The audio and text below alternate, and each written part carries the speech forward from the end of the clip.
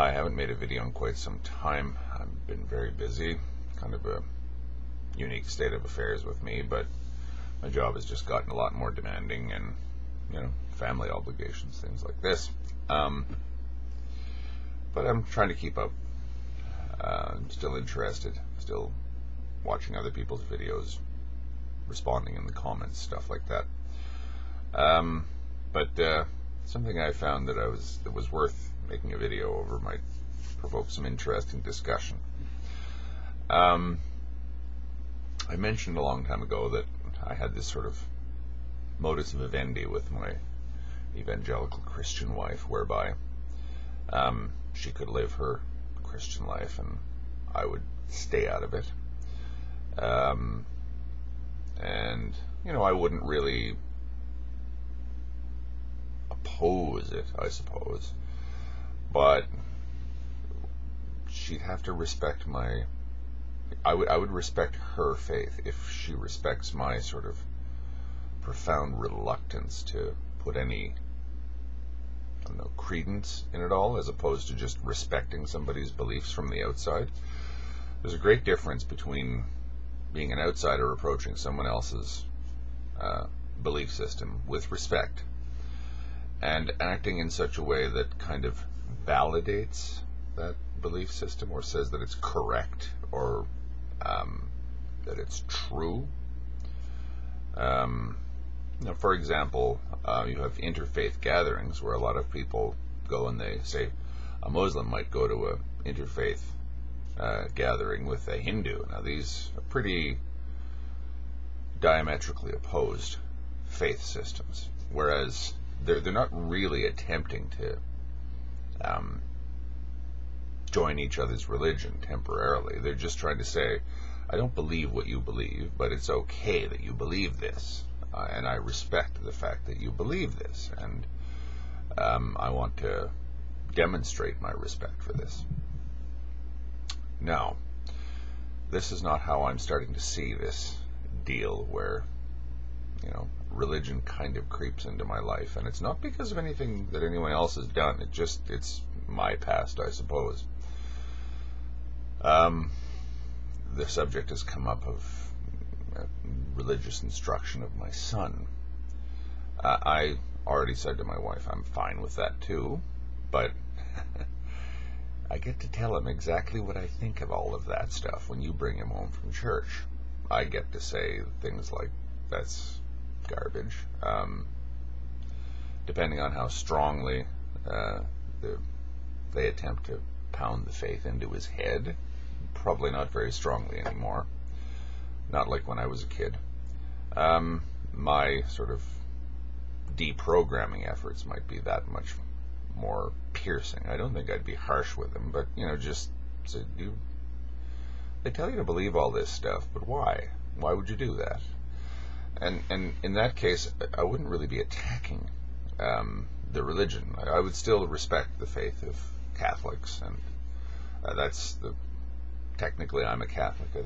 I got baptized before anyone asked my permission, so I guess by the standards of these things, this makes me a Catholic.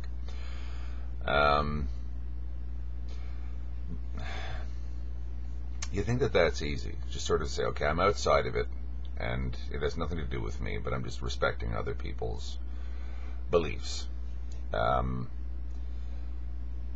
It's a much more nuanced thing when you try to apply this in real life. For example, if I was to take a non-proselytizing faith, like, say, Judaism or Hinduism or something like this, and not just non-proselytizing, but where it's kind of like they don't want you to join their religion, i.e., we don't want just anybody filling our churches here. If you're going to come, we want to make sure that you actually mean it.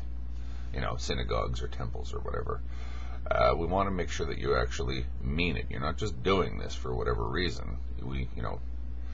It's just certain faiths just don't, as I say, block you from joining, but it's just they don't go out there asking people to join. They're not interested in numbers of people that attend their churches.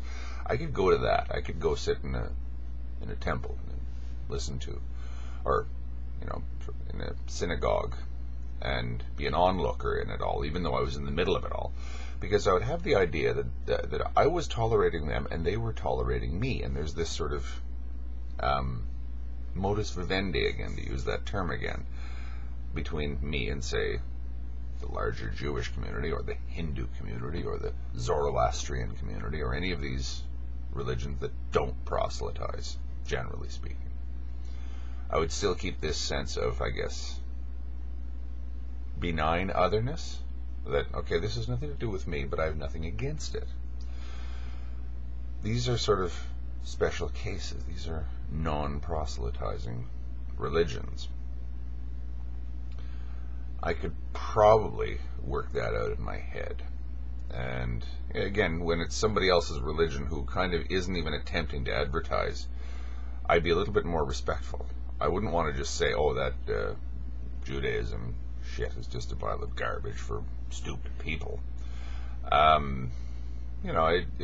just sort of say, well, that's what people who adhere to that faith and self-identify, this is important to them, etc. And generally they were willing to leave everybody else alone. But take a proselytizing religion, or a religion that just sort of believes itself to be universally valid. Catholicism, evangelical Christianity, Islam, things like this. Now, these are, I'm giving my brush a broad sweep here. And it's not necessarily fair to say that all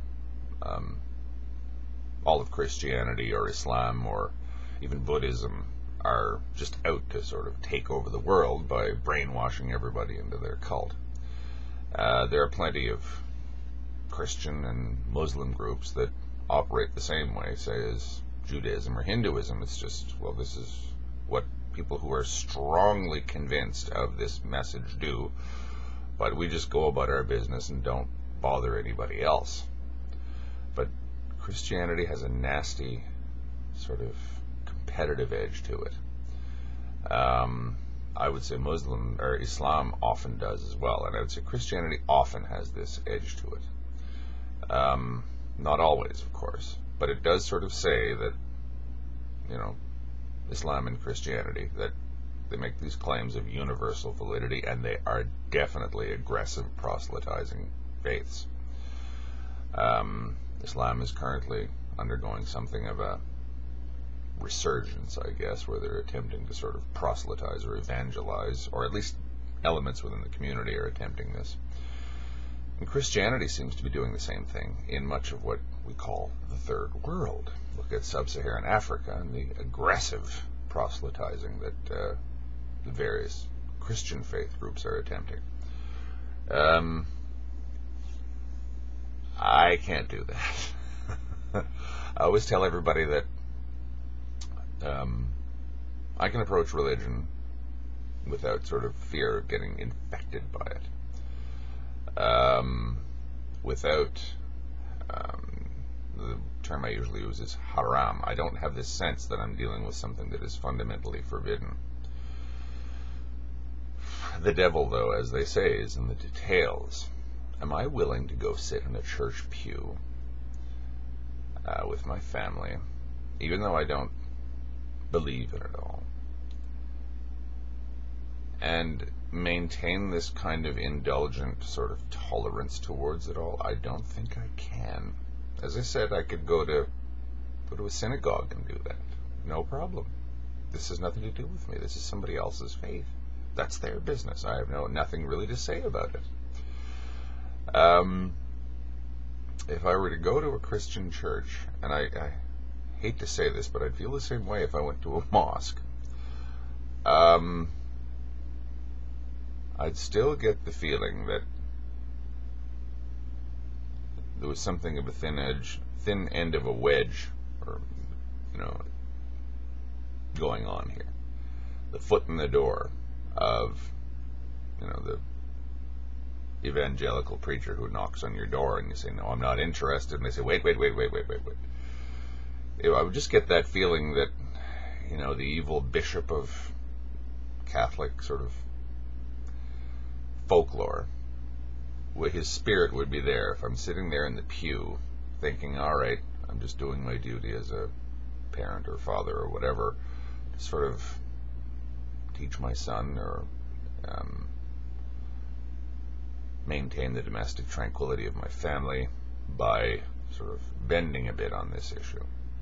But I'd always think that there was this ghost of the evil bishop looking at me as I sat in the pew going, welcome back, me son. I knew you'd come back. You know, I knew that one day you'd come back to Mother Church. You'd notice the Irish priest.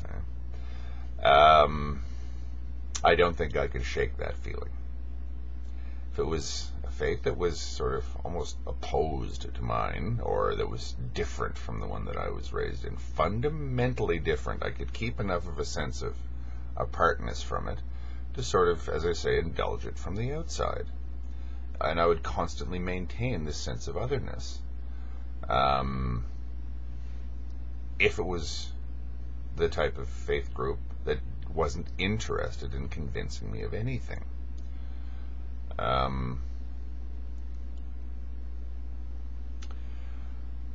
So I guess I'm a bit of a hypocrite and a bit of a bigot after all. I think Roman Catholicism is a pile of horse shit deep down, and I think that it's a menace to human sanity.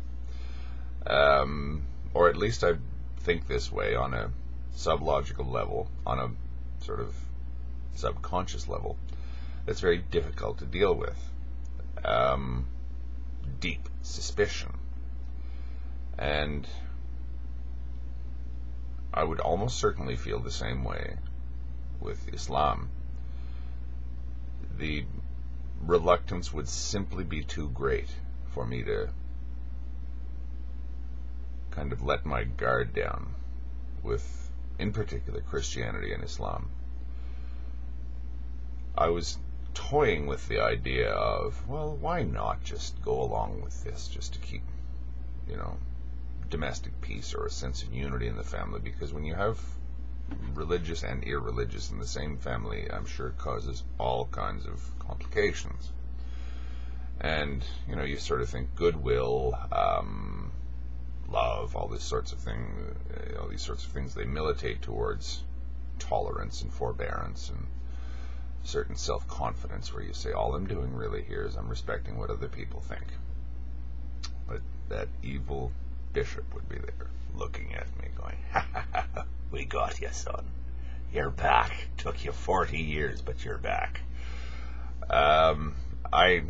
Something along those lines, some paranoid kind of suspicion that I was being manipulated would be I think it would be unavoidable.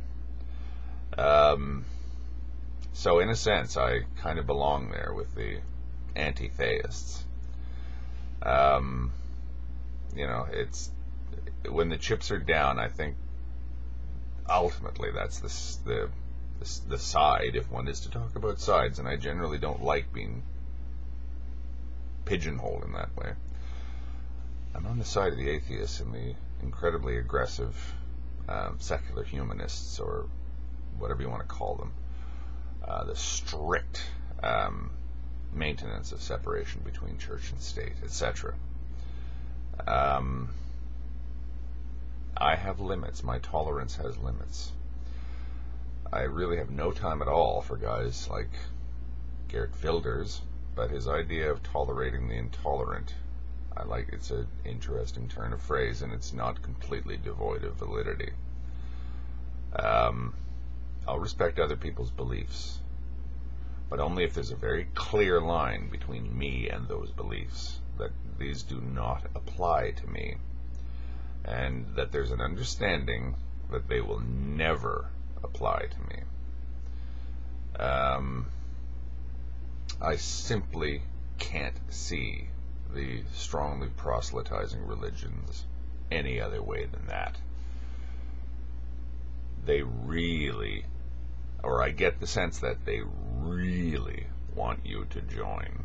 They really want to get in here. No fucking way. I don't know, is this a mea culpa sort of video?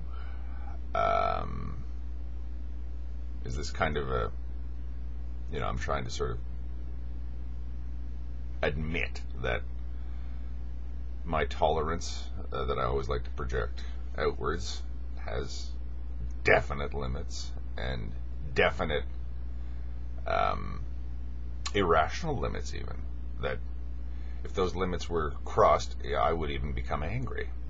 I would even become angry and aggressive, at least with my mind and my tongue, I guess, what I was going to say and what I was going to think and perhaps what I was going to do.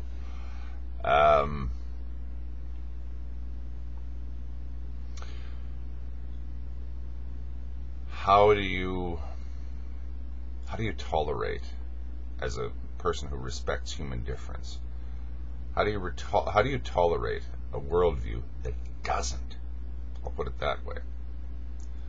Now again, how do I know if the individual Catholic that I may, hypothetically sitting beside in the church pew is just some person who's going through their life and, their religion adds structure to their life. They have nothing against any other religion. And while they're an active member of the church, it doesn't really amount to mind control or fanaticism or anything. I'd say probably most religious people just go out of habit.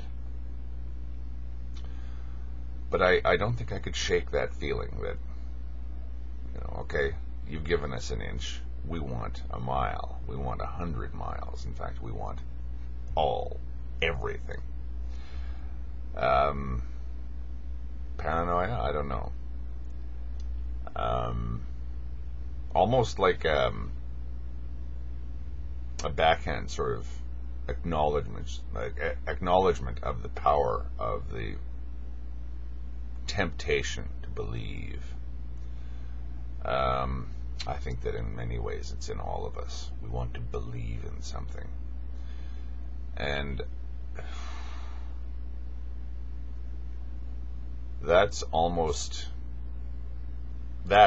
haram. Belief, in my view of things. Belief in anything. Things just are this way because they are, and faith makes it all possible. That I cannot subscribe to. At least I don't think I can. I'm just having really powerful feelings. It's not keeping me up at night or anything. These are just the thoughts that I'm thinking as I'm moving towards the actual possibility of coming back into day-to-day contact with organized religion. If I'm an outsider, I'm fine. If I'm an outsider, especially if I'm an outsider to a faith group that really has no interest in drawing me into itself and is just sort of acknowledging that, you're just here because you respect our faith. Okay, great. Okay, we'll just keep each other in that sense at arm's length, and everybody's happy. But if I got the impression that, sooner or later we'll turn you into a proper Catholic again, or a proper Buddhist, whatever we want you to join, then something would sour fundamentally in me. And I'm quite sure that kind of point of view would creep up on me really fast, especially in the case of Catholicism. And I don't think I would ever be able to get past it. There are certain things about one's character that go so fundamental that you can't change it no matter what you want to do. And I think Christianity, especially proselytizing Christianity, is simply too much for me. Do what you want, organized religion, but I can never get close enough to not catcall you because I will. I don't feel the need to heckle a Hindu or a Jew or a Jain or Ismaili Muslim or any of these groups that just keep to themselves. But anybody that's claiming universal validity, I can't keep my mouth shut, and I can't hold my tongue and be nice. At least not when it's impinging upon my real life, not my hypothetical or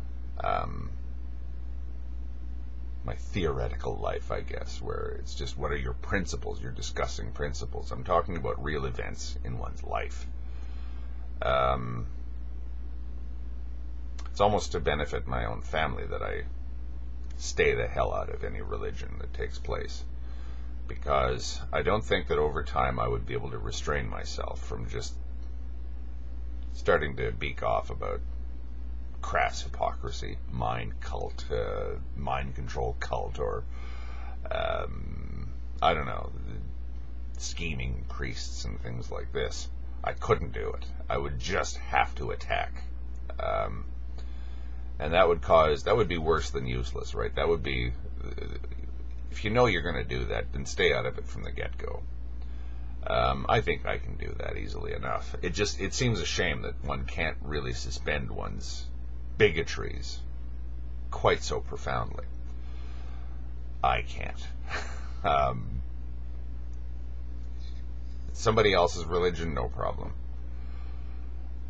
A religion that wants me to be it, I couldn't help but seeing as something equivalent to the Borg. It's just not in me to see it any other way, I think.